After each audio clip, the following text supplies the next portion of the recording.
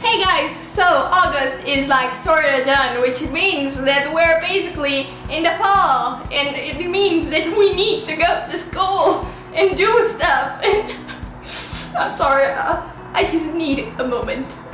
Just let that sink in. Alright, so throughout this month, I've been in a reading slump. I've had a creative block. All of the slumps, all of the blocks once again.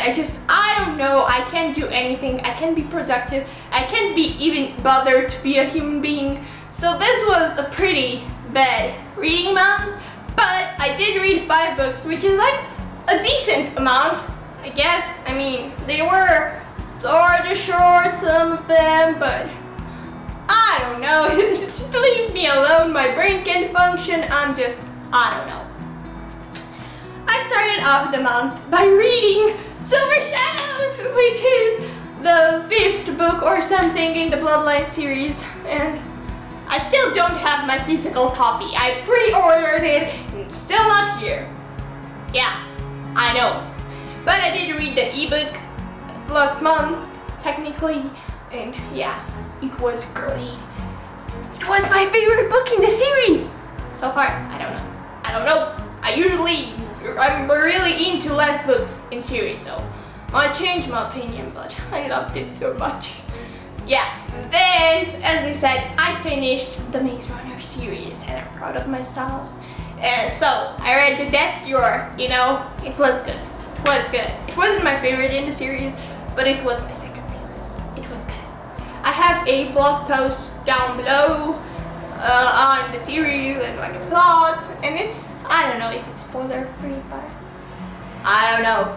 I genuinely have no idea.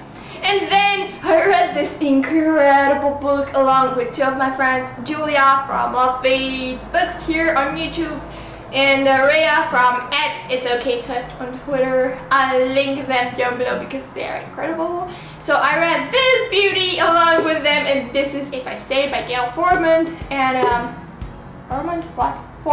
Gail Forman. So yeah, I loved this book. It was probably the best of the month. I don't know. I also loved like the other books I read this month. It was a good month. But this was so emotional. It's so fast-paced. I read it in a few hours, one sit, and I basically cried the entire time.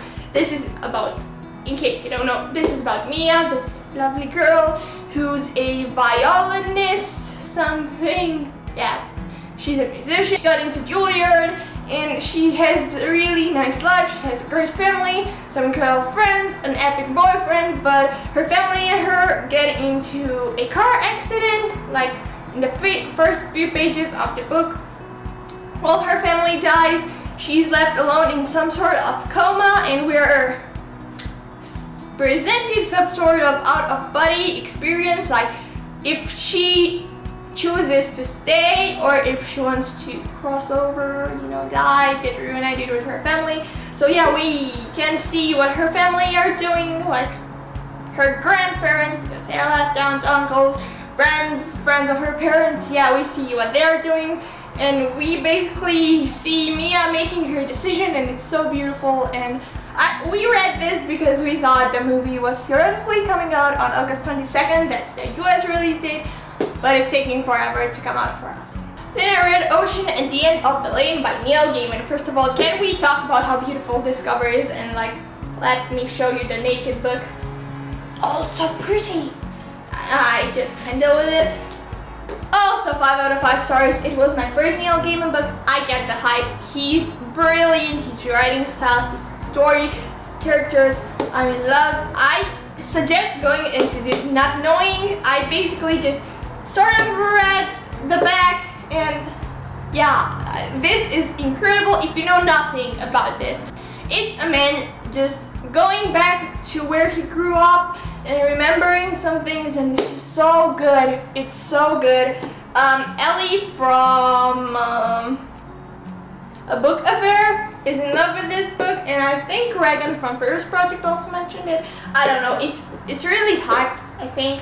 I mean, Neil Gaiman is a really hyped author, but this book is so good and I really recommend it. I loved it and oh my god, just pick this up please. And I finished off this month with sort of an okay book. It was a classic. It's Catherine de Medici by Honoré de Balzac. I don't do French. I don't.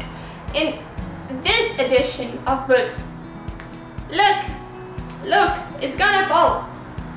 Literally, what? I tried sticking them, not working. Literally picked up the book off my shelf. Nobody read it. I asked my mom about it. Bam.